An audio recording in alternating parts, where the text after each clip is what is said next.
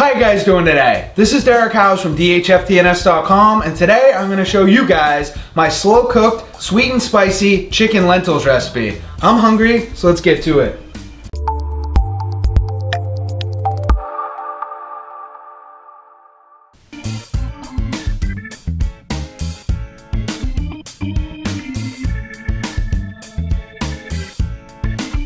The first thing you're gonna do is take out your slow cooker. If you don't have a slow cooker, I highly recommend buying one. This one only costs around $25 to $30 shipped. I'll post a link to it below in the description. And then take out 3.5 pounds or 56 ounces of chicken breast and trim the fat off of it. After you trim the fat off, cut your chicken breasts in half. Put your chicken into your slow cooker. Now add in 1.5 tablespoons of olive oil, 1.5 teaspoons of minced garlic or 3 cloves of regular garlic, 1 chopped sweet onion. However big or small you want to chop your onion is completely up to you. 6 ounces or 170 grams of carrots. It's up to you if you want to chop them. I just buy the baby cut carrots so I don't have to. 1 teaspoon of basil.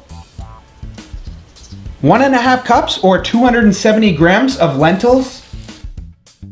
If you've never had lentils, they're a great cheap source of fiber and protein. For every serving, there's 150 calories, 7 grams of fiber, and 11 grams of protein. 12 teaspoons or 60 grams of sriracha. 16 tablespoons or 288 grams of a barbecue sauce. You can use whatever barbecue sauce you want. And last, around 2 to 3 cups of water. You just want to make sure that everything is submerged. Mix everything together. After everything is mixed together, put your slow cooker on low and let it cook for 6 hours. As far as the calories go in the whole recipe, there's 3,585, only 33 grams of fat, 318 grams of carbs, 50 grams of fiber, and 504 grams of protein. After 6 hours on low heat, turn your slow cooker off. And there is your slow cooked, sweet and spicy chicken lentils recipe.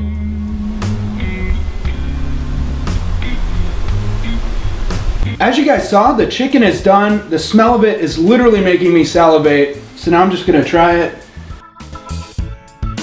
This recipe is so good that as you're eating it, you want to eat more right away because it smells so good.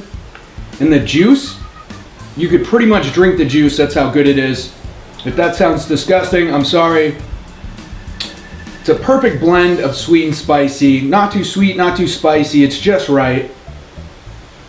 And the best part about this recipe, it's really cheap to make. All I do to portion it out is take out some Rubbermaid containers and my food scale and then just divide it up by weight evenly.